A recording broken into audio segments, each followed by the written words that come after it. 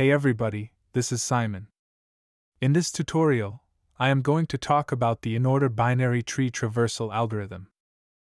Before going deep, let's recap what the binary tree is. A binary tree is a tree data structure where each node has at most two children, which are referred to as the left child and the right child. A binary tree has only one root node. The root has child nodes. And each child node has child nodes, and so on. Let's see how to implement in-order traversal. We have this binary tree and would like to traverse it in order. For in-order traversal algorithm, we traverse the left subtree, visit the current node, and traverse the right subtree. Let's see in-order traversal in action and visit all nodes one by one. 7, 4, 8, 5, 3, 6, 2.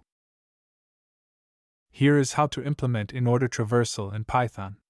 To traverse the left subtree, we recursively call the in-order function on the left child of the current node.